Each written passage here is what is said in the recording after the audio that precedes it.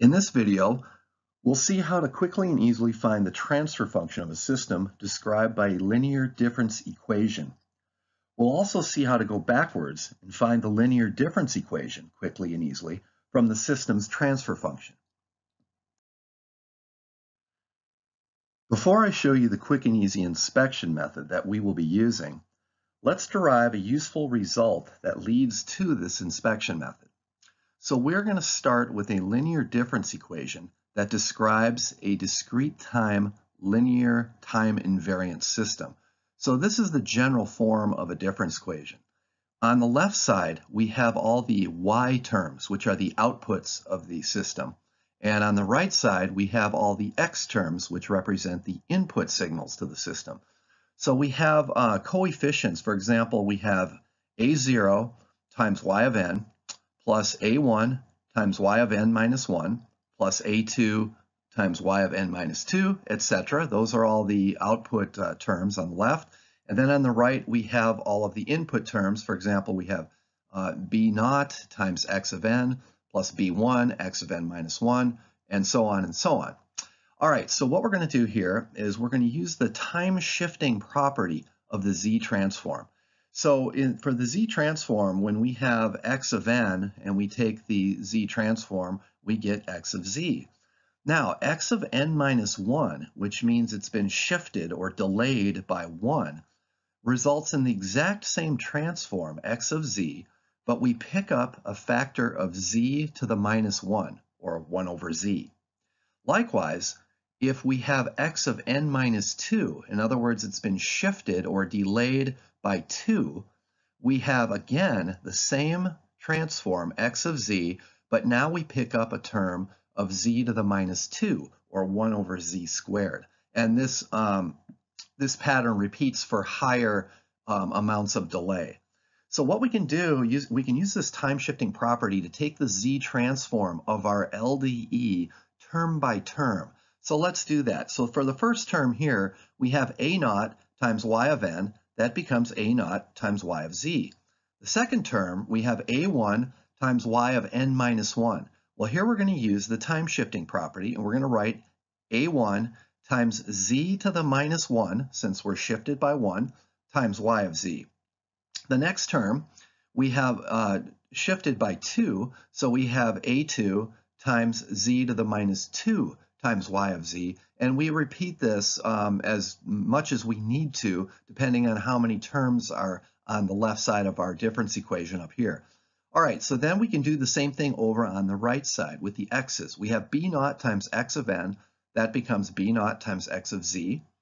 b1 x of n minus 1 is shifted by 1, so we have b1 z to the minus 1 times x of z, and so on and so on.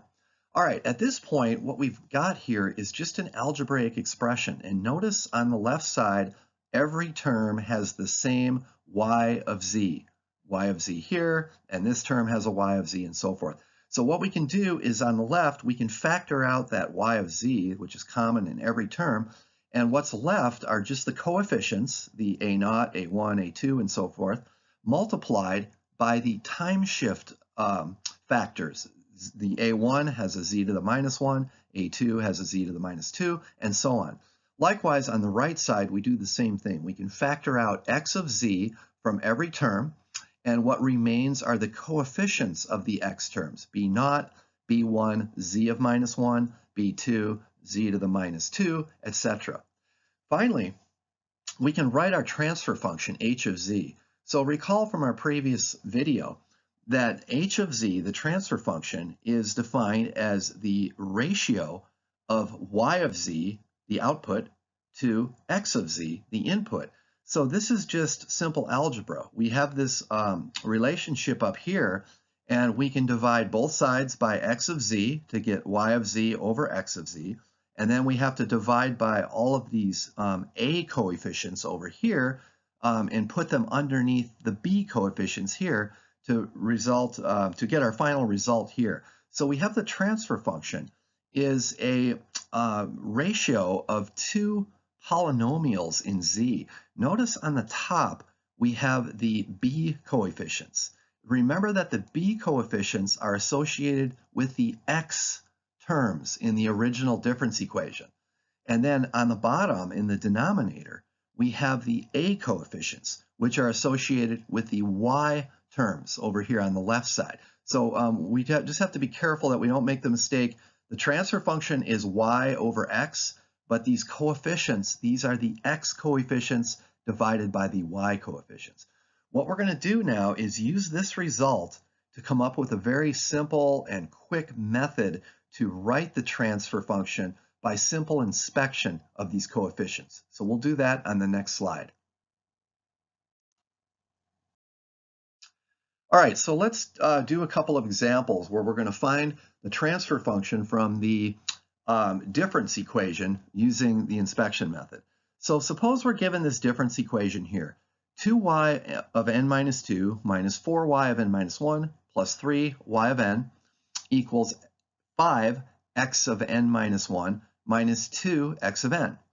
So what we do here is remember that the x coefficients over here on the right side, they're going to go on top. So this 5 here, we're going to put right here on the top. And remember, this is a delay of 1, so we pick up a z to the minus 1.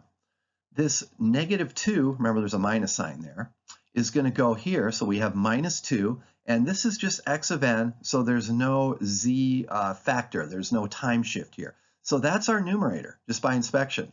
To do the denominator, it's just as quick and easy. We look at these coefficients. Here's a 2 associated with a delay of 2. So we have 2 times z to the minus 2.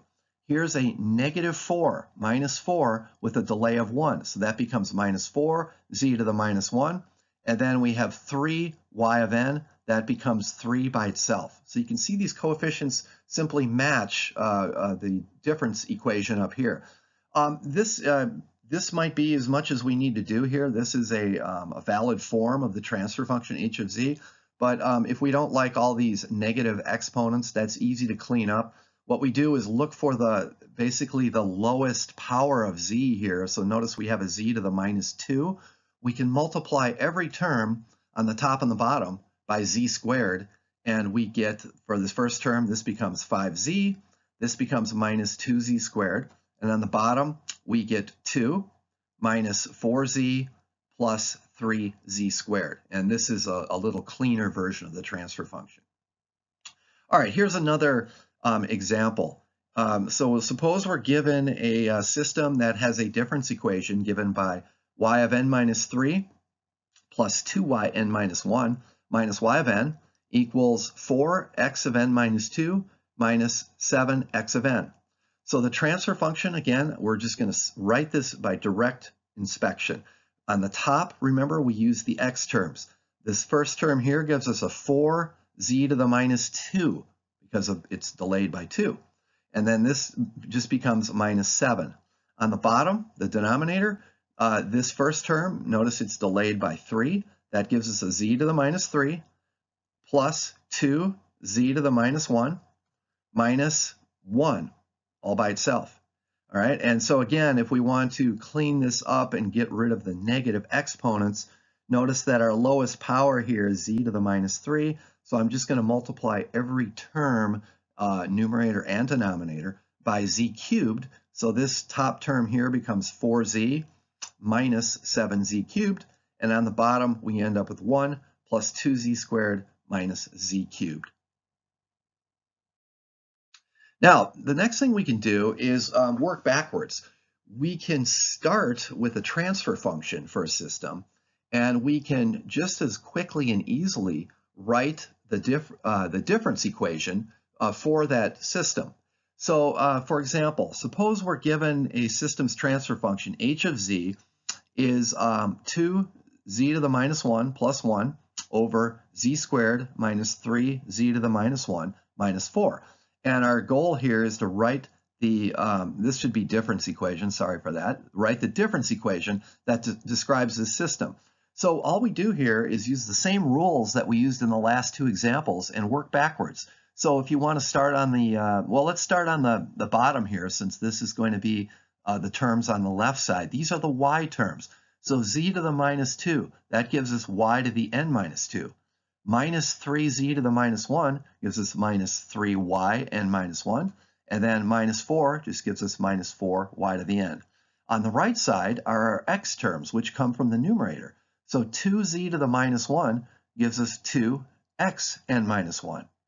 And plus 1 just gives us plus x of n. And there we have it. We have we've quickly and directly determined the difference equation for this system from this transfer function.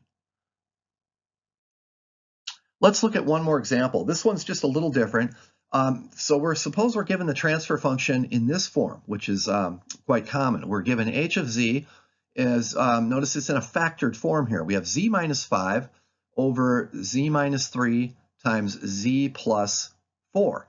And our goal, again, is to come up with a linear difference equation for this system. So we have to just do a little bit of work here to get this in a form where we can use our inspection method.